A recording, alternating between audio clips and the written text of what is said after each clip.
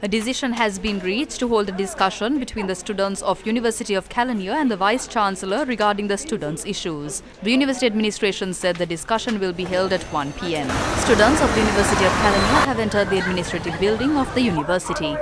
The university administration said security units of the university have been informed in this regard. Meanwhile, police fired water cannon and tear gas to disperse a protest launched by the Inter-University Students' Federation opposite the University of Kelaniya last night.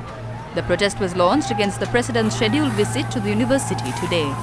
The students' protest blocked the lane towards Kandy on the Colombo-Kandy main road opposite the university. Newsfirst correspondent said vehicular movement along the main road was disrupted. The students dispersed after police fired tear gas and water cannon.